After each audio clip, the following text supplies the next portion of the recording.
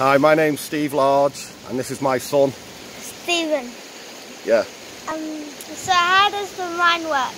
So, me and Stephen are just discussing how the mind works and how we are not our thoughts. So the most important thing for you is to understand that your thoughts just come and go.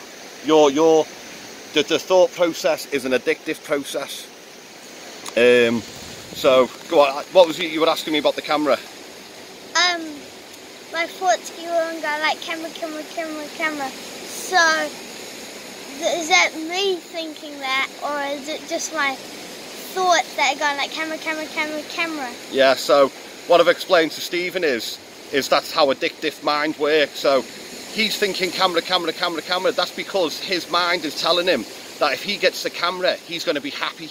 So he needs to understand that, okay, he'll be happy for a short period of time once he gets the camera, like all addictions. And then once he's used it, the novelty will wear off and he'll want something else to achieve happiness. This is how the mind works.